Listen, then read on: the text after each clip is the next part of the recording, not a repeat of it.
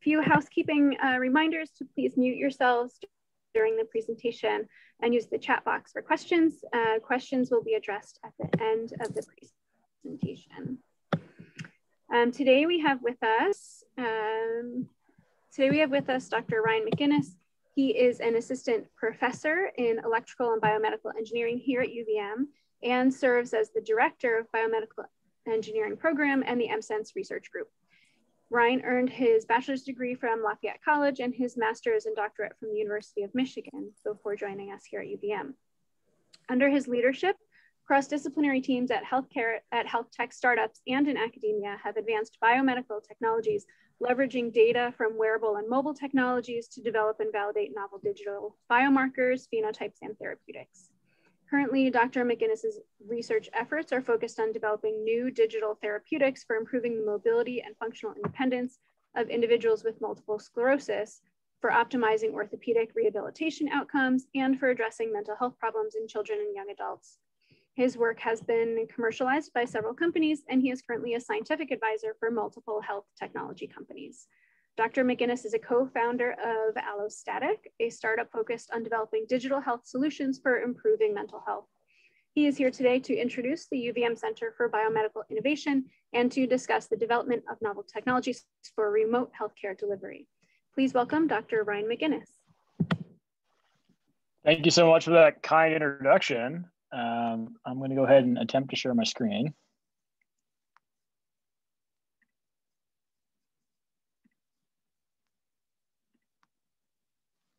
Okay, can I get a thumbs up if you can see this? All set. Awesome.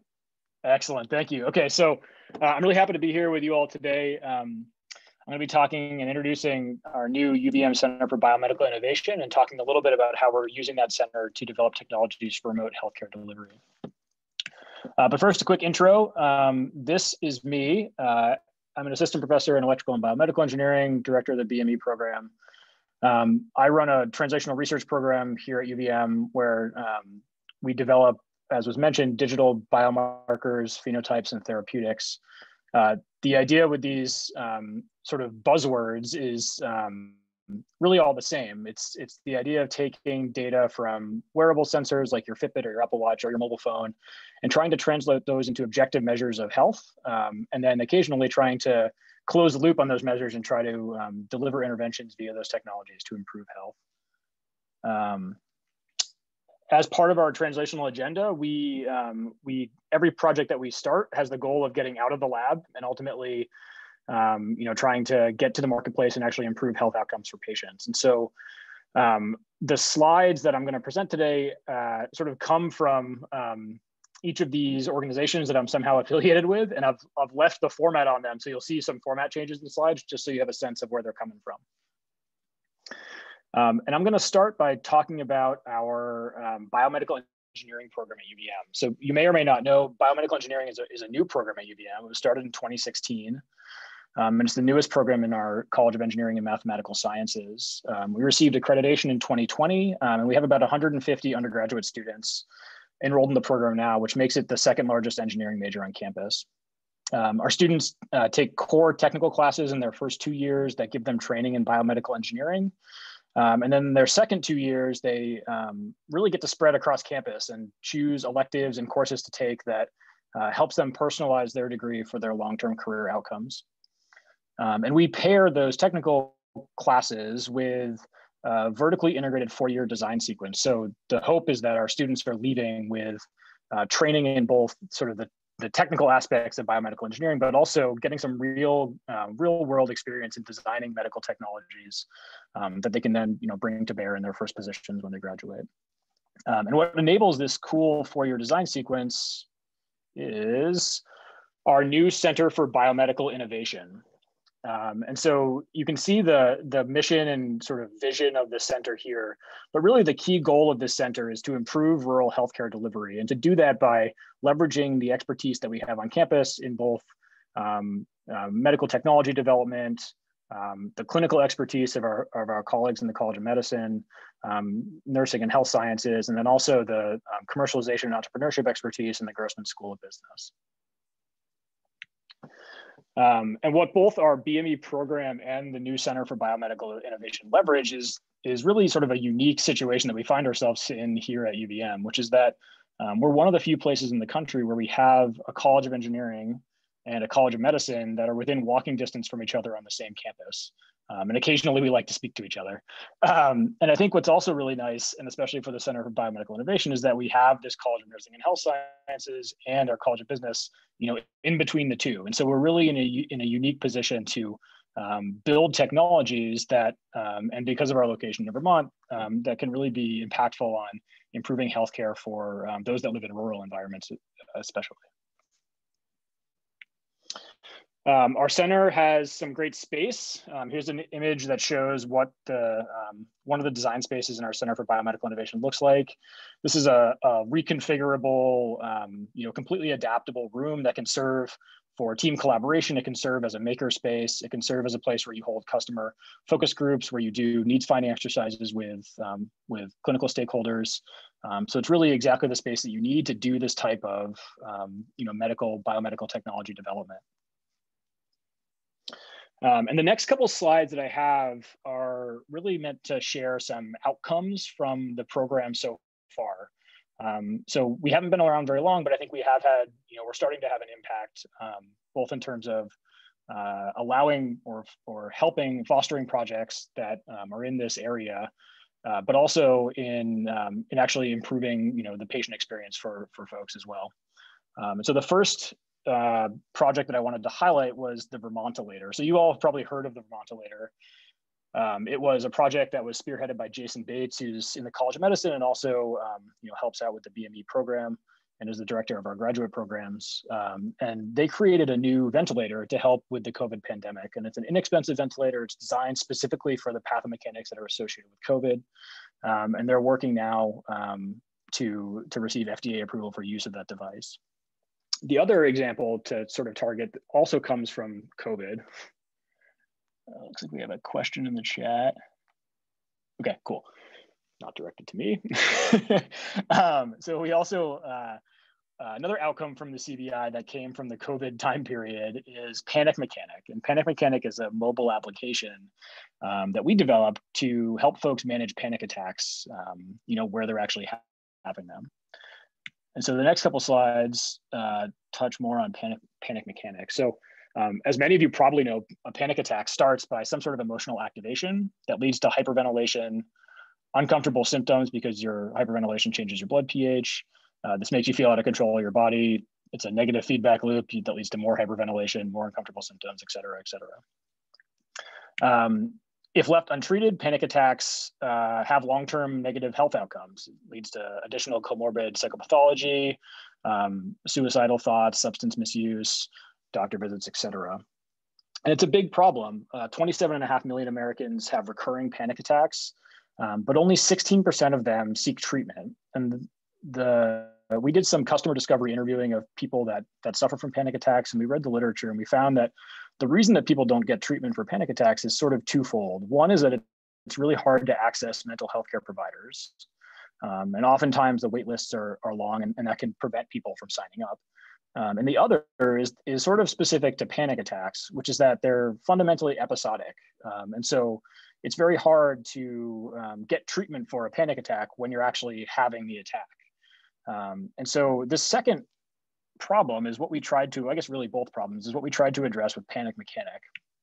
And so the app sort of works this way. And this is available on the App Store and the Google Play Store. You can look it up.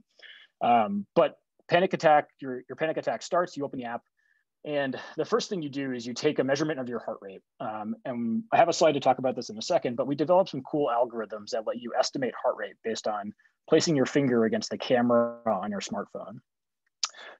You then you take a subjective rating of your anxiety levels, and then you answer some questions about the potential trigger for your attack and some lifestyle factors that may increase or decrease your risk of having panic attacks. And you do this repeatedly throughout your panic attack, continuing to take your heart rate measurements, and you're rating your anxiety and answering these questions. And ultimately, at the end of your attack, you have a history, or you can look back and see exactly how your body responded to your panic attack, but also you can look through your history of previous attacks to better understand how your panic attacks are changing over So one of the key pieces of this product was developing this method for estimating heart rate using video from your smartphone. And if you look back in the literature, there's lots of methods that have been presented and validated for doing that in controlled experimental conditions. And they show, just like we did, that the heart rates that you estimate from your phone match really closely to heart rates estimated from ECG or sort of clinical grade PPG sensors. The problem is that when you try to apply those algorithms to data that's collected by people in their everyday lives, the results are pretty garbage, to be perfectly frank. And so we had to create our own method for doing this that helps us identify when we have high or low quality data, and to improve that data to allow us to get a robust measure of heart rate. And so we developed this algorithm. We validated it in a large sample of patients, both with and without, who both have and who do not have panic attacks, and showed that the algorithm was accurate, but also that we were able to resolve the difference, or the expected difference, between people having a panic attack and people who are not having a panic attack when they're just resting. And you do see those elevated heart rates during panic attacks. And now I have a video to actually show the app functioning, which I think is kind of cool for you to see. And I'll just play it here. There's no sound, so you'll have to bear with me talking you through it, unfortunately.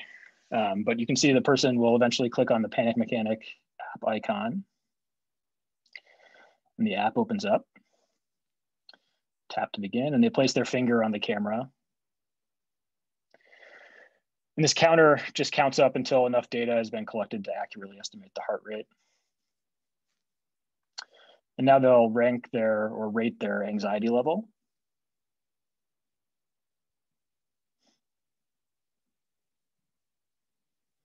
This part's a little slow.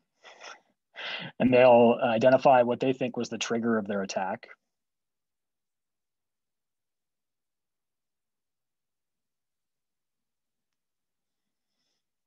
They'll take another heart rate reading.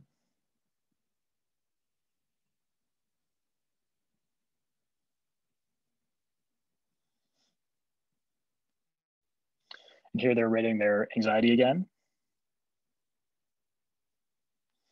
And now they're answering a question about lifestyle factors that may increase or decrease their likelihood of having an attack. And once you've tracked a few attacks on the app, we'll be able to predict how long your panic attack will likely last.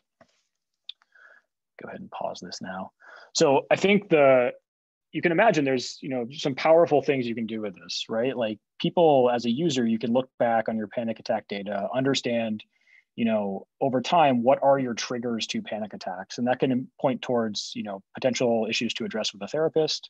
It also lets you look at lifestyle factors that may be impacting panic attacks. For example, you can see that every time you, eat poorly, maybe you have more panic attacks, or going to the gym seems to reduce your likelihood of panic attacks. And I think these are all important quantitative information that people can take, that our users can take into account in and using this app to manage their panic attacks. Okay, and so our users think so too. Here's some example feedback. One user notes that the app gave them some measure of control over a very uncontrollable experience. Another noted that it really works. And another felt like it was helping them to reduce the fear that they had for having future panic attacks. And I think that's a really important point to think about. This gives someone a tool to turn to, for addressing a problem that before they felt like was unaddressable and they weren't able to do anything about. And so I think it's really powerful. And we have a clinical evaluation of this app with some more objective measures that's ongoing.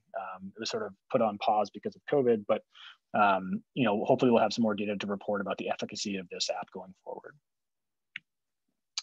Okay, so that's two examples of outcomes from the CBI so far. Here are two more, and I'll talk a little bit more about one of them in a second. But I think the first is, arguably the most impactful outcome from the CBI is the students that we graduate. And so here's an example of one student. This is Haley Warren. She graduated last year. She's a NSF graduate research fellow now and is pursuing a PhD degree at UCLA. Her research was focused on wearable robotics, and particularly developing exoskeletons for helping people with balance and mobility issues. And another example of a CBI project is just-in-time fall prevention. And so just-in-time fall prevention is meant to address this really significant need, which is that falls are a huge problem. 20 to 30% of seniors fall every year. They cause injury, hospitalization. It's a huge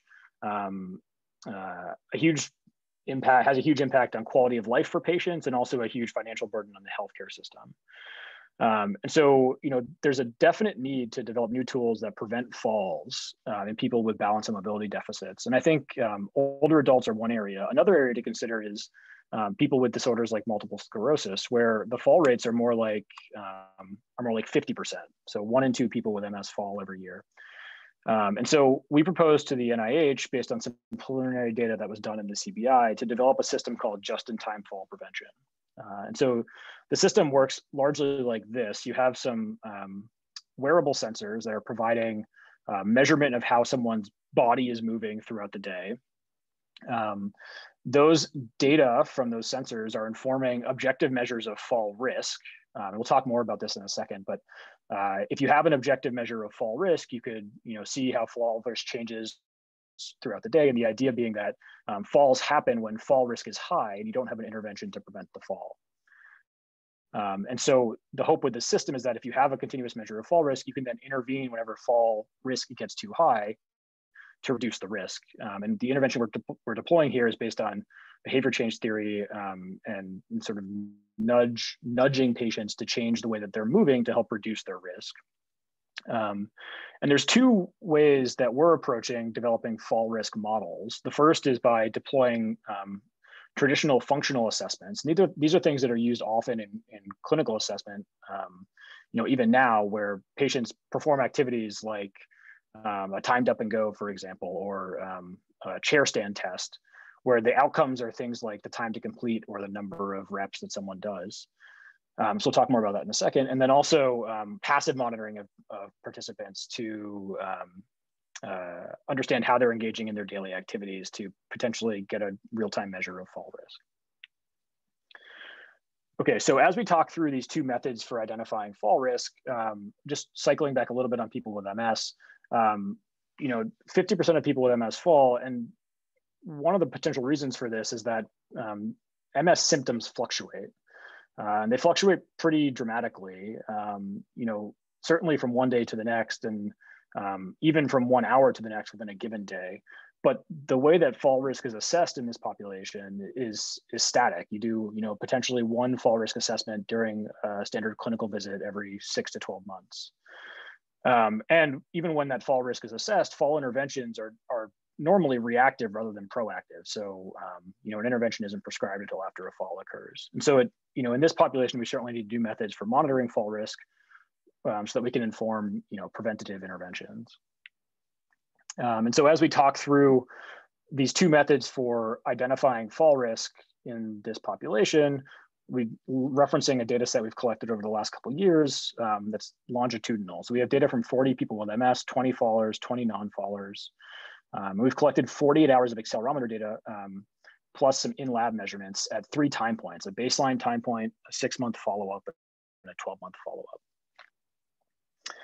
And just, I guess, as a point of reference, these sensors that we were using to collect these data, these are pretty small. They're about the same size as a business card. And we deploy them to the patient's chest and their thigh. And then these data inform our objective measures of fall risk. Okay, so quantifying functional assessments.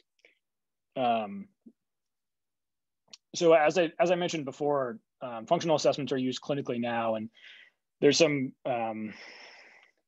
lots of assessments that are used, things like the timed up and go and the timed 25-foot walk. One category of functional assessments involves characterizing someone's ability to transition from sitting to standing and standing to sitting. And so you can deploy wearable sensors in all of these sort of functional assessments to get a better sense for how people are engaging in these assessments, not just sort of how many reps they do. And so here's an example of how we're doing that for a chair stand test. And so the wearable sensor data, which is what you see in this top plot A, can be filtered down and used to identify different phases in the task. So you can identify when people are transitioning from sitting to standing, when they're transitioning from standing to sitting, and even sub phases within those. within those tasks. And then you can even zoom in a little bit further and understand specifically the biomechanics of how they're engaging in each of those phases. So that gives you a really complete picture of how people are performing the tasks, but also allows you to do things like count the number of reps they perform, which is the sort of traditional outcome. And I think it's important to note too that these data are interpretable. So here's an example of a 30-second chair stand test that one of our MS participants completed during a free living monitoring period. And so you can see that they complete 2 of the transitions, 2 sit-stand reps, but then they seem to have some sort of difficulty initiating stand from a seated posture. And so they wait a little bit and then they begin again in the task, do some more sit-to-stand transitions. And then they appear to have difficulty achieving a full stand here towards the end, and they terminate their test early and just sort of wait the last 10 seconds without doing any additional transitions. And so these data, I think hopefully this shows that these data that we collect can provide really complete information about what the participants are doing without having anybody there to actually view it happening. And I think you all probably can see the power in that. Okay, so free living performance. As I mentioned before, these participants completed these functional assessments at home, but then we also had them, in the supervised setting in the clinic. But then we also had them perform those same assessments at home. And in the case of the 30-second chair stand test, we had them do it every 2 hours. So we have lots of measurements that we can compare to the supervised setting. And so the first one here is the supervised trial the patient completed. And you can see sort of regular transitions from sitting to standing.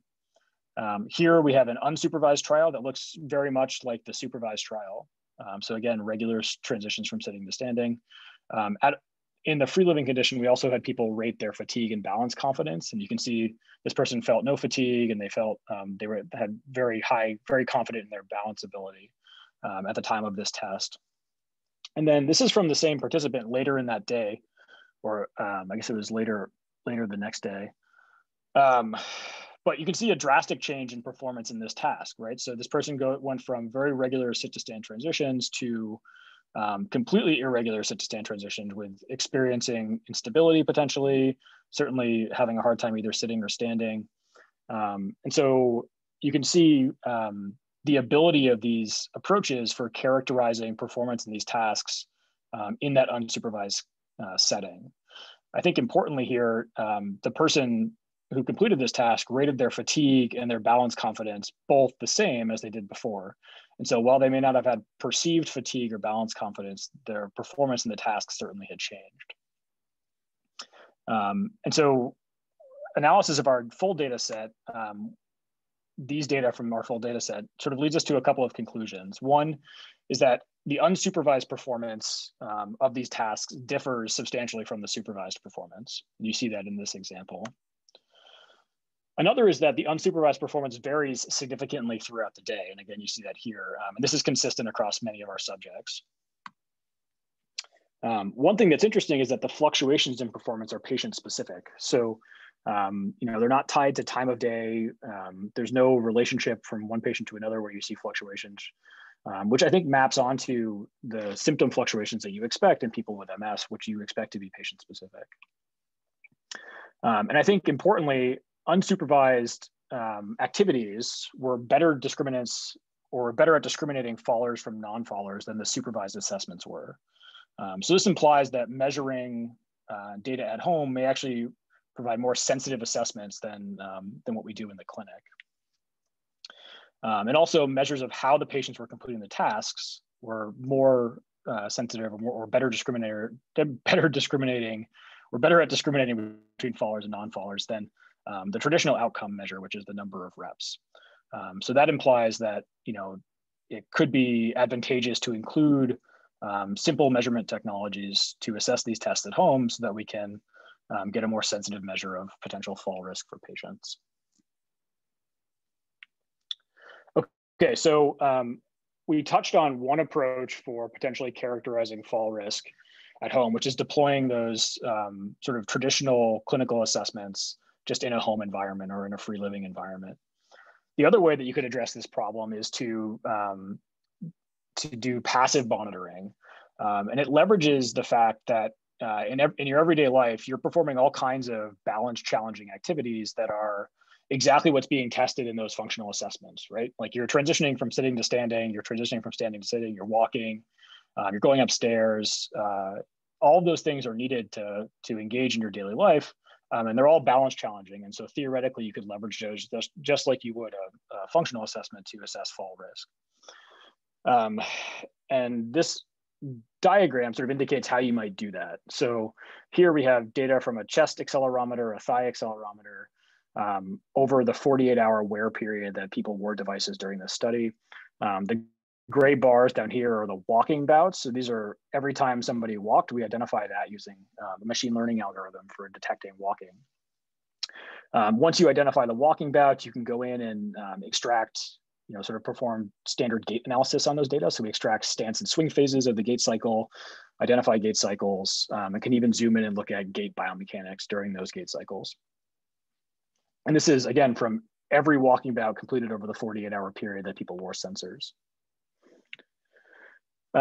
So once you have those gait data, and again, gait is a balance challenging task, you could, try lots of different approaches for characterizing fall risk from those data. One method that we tried was to develop a classification model that tried to identify if the gait was from somebody that was a faller or a non-faller, right? And so you can think of this as categorizing people into either high risk for falls or low risk for falls.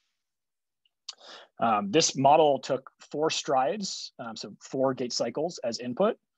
And it goes through, this is a deep learning model, so it goes through a bidirectional long short-term memory network and then a couple of other layers to ultimately yield the classification.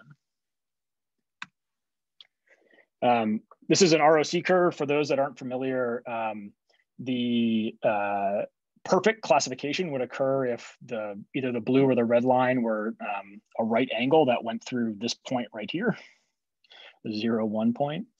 And so you can see that based on this ROC curve, the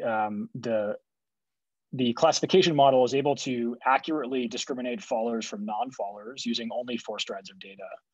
And if you aggregate those 4-stride bouts over 1 minute of time, you can even improve that classification accuracy further. And that's pretty compelling to think about, right? So given only an observation of 4 strides, so you're talking something on the order of 4 or 5 seconds worth of data, we're able to discriminate fallers from non-fallers. And I think that's pretty powerful. And you can do that completely passively at home. All people have to do is put sensors on. And so you might wonder how that compares to, how you might traditionally do fall risk assessments. So, asking patients to complete, patient-reported measures that are related to fall risk, things like the activity-specific balance confidence scale. And that comparison is shown in this plot here. So the blue ROC curve is the output from our model, the performance of the model. The yellow is the performance of a model trained on a variety of surveys that have previously been linked to fall risk in people with MS. And so you can see that the blue model outperforms the surveys. The purple is the expanded disability status scale, which is a common measure of disability status in people with MS that has a skew towards walking disability. This is a neurologist administered scale. And you can see that the blue model also performs that.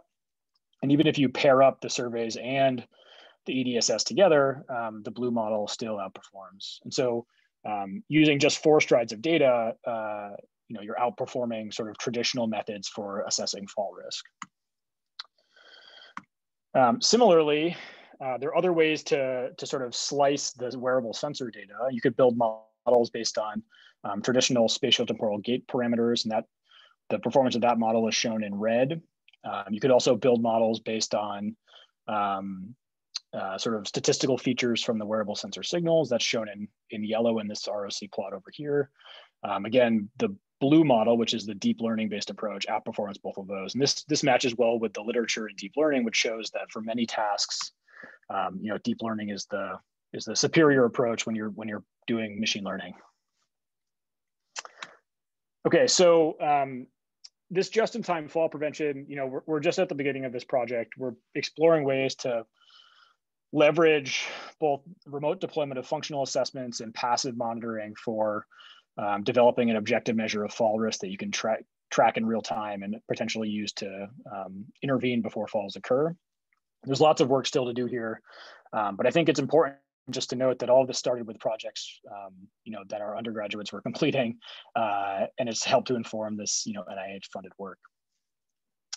So with that, I've given you a brief intro to our Center for Biomedical Innovation, and I've given you some almost example case studies of how we've leveraged the resources at that center to develop technologies that can deliver healthcare remotely.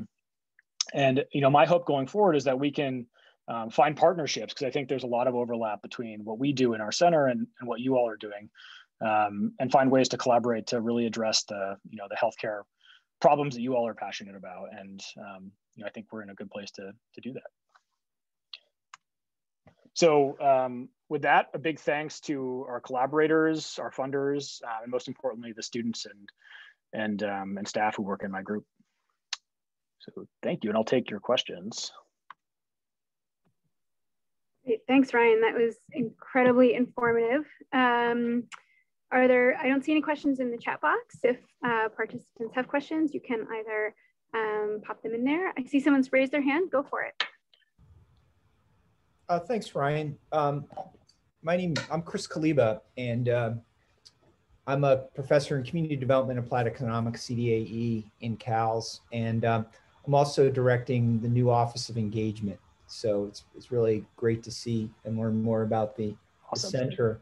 So I've got two questions. One is with my kind of social scientist hat on, relative to the monitoring there. I was sort of piqued by the person who rated themselves as confident, but the data is showing that they're not. And, yeah. and I wonder if you and the team have been thinking about the educational opportunities, or how to work with the clinicians on this, so that the self-awareness aspects of this tool, and partnering with behaviorists that can check to see about how the efficacious of the ability of this tool to educate them to actually monitor their actions better going forward. And then my second question is more with my Office of Engagement hat on, which is, as you're developing these technologies, actively cultivating partners and contacts. We can put together nice products and then hope for all comers to come. But, it seems to me that we can be doing some work to help with marketing these ideas, cultivating constituents for this, and being active in that space. So anyway, thanks for the presentation. It was really interesting. Yeah, of course. And thank you for your comments. I think especially the patient education one is really interesting. I mean, I think they're both really interesting. For patient education, I think the system that we're developing actually, may be really well suited for, doing that as a piece, right? Because ultimately you're providing real-time feedback to the patients. And so you're just like your Fitbit tells you to stand up and like you should walk around when you've been sitting for a while. We're informing patients when they're at high fall risk to help them learn how to, recognize it for themselves potentially. So I think that's a really great point. The other piece, I think yes, I would love to partner more on how we can sort of increase marketing for this. All of these ideas don't come out of a vacuum. It's the end of a needs finding process where we talk to stakeholders and talk to clinicians and talk to patients and really understand what is and what is not working for them. And so I think the more that we can do to sort of build out that network and communicate that better, the better off we'll all be in terms of adoption of these technologies going forward. So yeah, thank you so much. Ryan, along those same lines, just before we get to Moira's question, I noticed in your introduction and in the beginning part of your talk, it seems that the center or your own personal research has a focus on child and young adult mental health, and the panic mechanic is sort of one piece of that. I wonder how, like, sort of the mechanisms in place, or if you would be interested in help developing connections with the community of pediatricians and pediatric mental health providers within the state. My own personal bent is that I am a pediatrician in the state. So I'm very interested as we see sort of the sort of a national mental health crisis in children and adolescents during this past year, which is like overwhelming our capacity to care for them. And I think that this mobile health technology would be so incredibly useful for our patient population. So I think I agree with Chris, like making these connections with the clinical community is so important. Yeah, and I 100% agree. I'd love to, establish those collaborations, especially with pediatric mental health. It's such a passion area for me. And we have a couple of really cool projects that are kicking off in the next couple of months around developing new ways to screen children for anxiety and depression objectively. So, sort of helping to address the need that exists there, which is that, ultimately kids aren't good at talking about their own mental health, and parents aren't often that good at reporting it either. And so, there's some need for better assessments in that area. But yeah, I would love to chat more. Yeah. So there's a question from Moira in the chat box. Have you done any assessments of the effectiveness of falls interventions with that technology? Yeah, it's a great question. We haven't yet. We've sort of identified this as a potential outcome measure for that. But yeah, there are some falls interventions out there that are oftentimes exercise-based or sort of like, I'm trying to think of the way to phrase this, like education-based in terms of how do you organize your home to be less fall risky. But yeah, I think that this is it's another potential outcome of a technology like this, where you have an objective measure of fall risk. Hi, Ryan. Yeah, absolutely. I'm Stephen Jershak. Very nice talk. I really enjoyed it. I'm a primary care physician and a epidemiologist and do some research on falls. And I think that this kind of system, it just seems so important. One area that I'm increasingly interested in is this idea of trying to look at changes or trajectories in physical function over time as a means to identify people who, may not be, falling, right, that week, but are on sort of the path that way, so they can be timely interventions. And absolutely, I'm wondering, have you partnered with any epidemiologists and sort of like those aging cohorts with fall outcomes to try to establish the longitudinal change metrics and then also relate to fall outcomes? Yeah, we haven't yet. It's a great, I think you and I are thinking very similar on this though. I think the best way to address these problems is long-term monitoring, where you can track trajectories over time and intervene, as people approach, being at high fall risk. So I'd love to talk more about that. We're trying to set up some projects with, for example, Blue Cross Blue Shield of Vermont to monitor older adults in their homes. And we have this study that I mentioned, this NIH study. It's not the data we present today, but we are doing 3 months of continuous monitoring at home. So we're definitely trending in that direction. But yeah, the longer term we can get, I think the better off we'll be. Thank you. It's a great point. Thank you. Hi, Gary. Gary Stein, I have a question that has to do, really relates to disparities and equities, and that is the technologies are fantastic. The applications have tremendous, value now and tremendous potential. What about folks who do have limited internet access, or the bandwidth isn't sufficient to be able to have those capabilities, or even the device to be able to go ahead and to use that? And in Chittenden County, I mean, that's probably, minimally a concern, but once we start getting into other areas, in fact, that does become, a dominant issue. Yeah, I absolutely agree with you. I think in the short term, internet connectivity and bandwidth is definitely a challenge, and we need to find ways to address that. And so one of the projects in the CBI that I didn't talk about today, but is actually, funny enough, a mobile health van that will travel. The idea, at least, is that it travels the state and it can provide services through the van, but also it would provide free internet connectivity for people that have these sort of mobile type interventions or mobile type health monitoring systems to allow that connectivity, even if it's only every week or every month.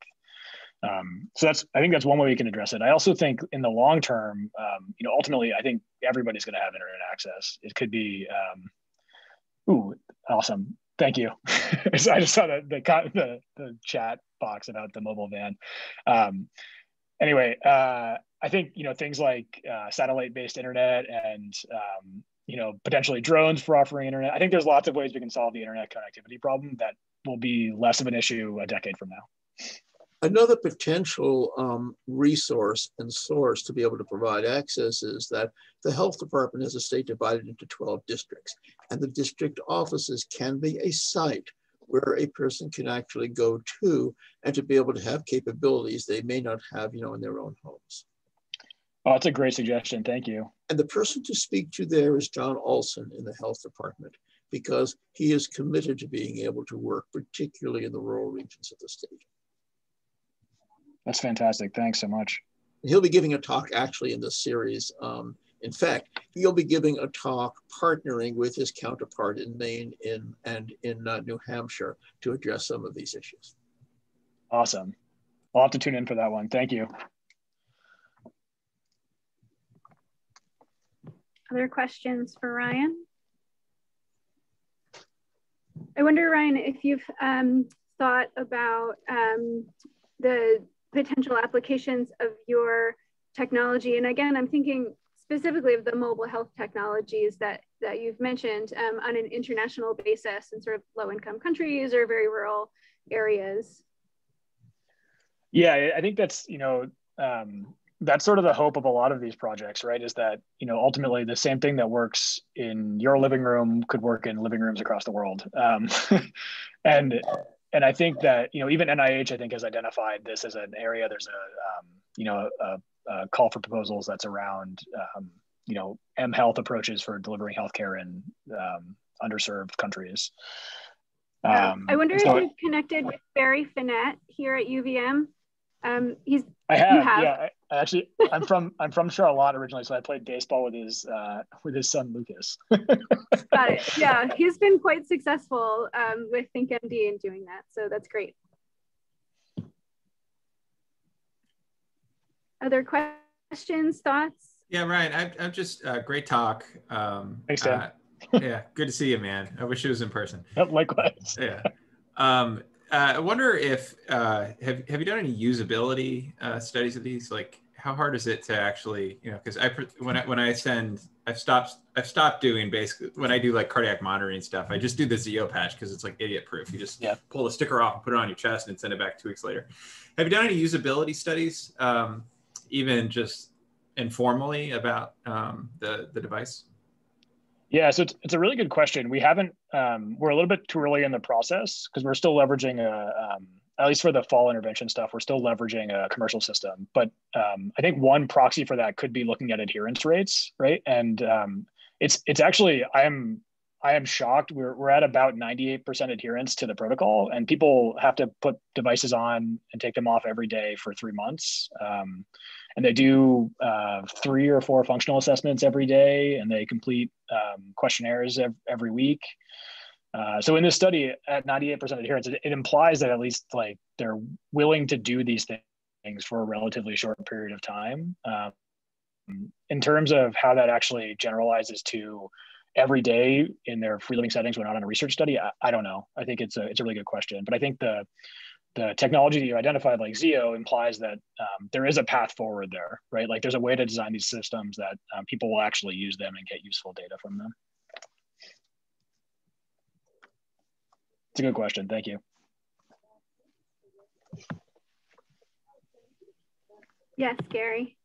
I mean, another application with some of these technologies is that right now, when we look at cancer prevention, when we look at clinical trials, much of that really is centered around Chittenden County and access to an academic cancer center and medical center.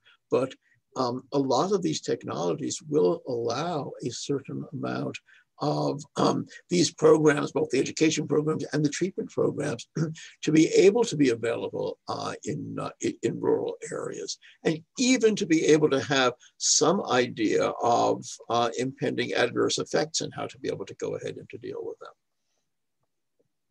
Yeah, I think it's a great point. And there's a growing body of people who are really interested in that idea of decentralized clinical trials, that don't rely on a site. Yes. So I think, I think especially that last piece around tracking trajectories during the trial to potentially prevent outcomes is really, or to prevent adverse events, I think is really interesting to think about how you might do that. Because it could be, I think what's nice about technologies like this is that, because you have an objective measurement where it's often replacing a subjective one, you can have smaller sample sizes. But I think if you could have smaller sample sizes and also prevent adverse events, that seems like a win all around.